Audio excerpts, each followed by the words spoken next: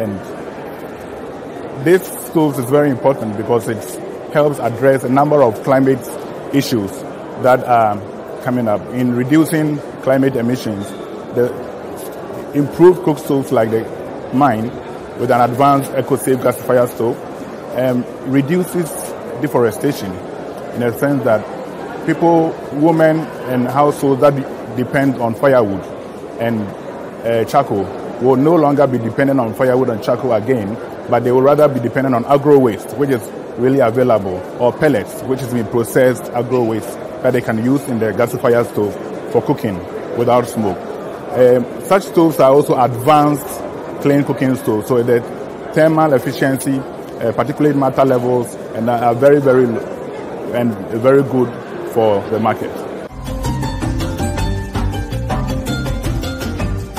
Yes, so clean cook stove that uses agro waste, pellets and stuff is growing in the market in Ghana. That is the option that everybody is looking out for in reducing climate emissions and improving the livelihoods and health of women involved in cooking. One of the passionate things is that cooking should not kill, but cooking is really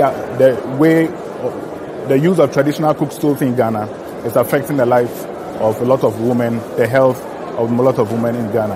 And actually, the World Health Organization has stated that about 17,000 people die each year in Ghana relating to household air pollution, which also can relate to clean cooking. And especially children are also involved. So this is a solution that really addresses this challenge. We have potential for scale up. The pellet industry is growing in Ghana.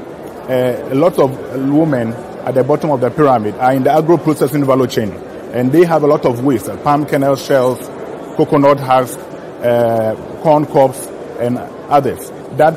These wastes are burnt in an open air. So when they have the gasifier stoves that we promote, both for households and institutional, then they are able to use both the pellets for those who can afford buying pellets, or those who couldn't even afford.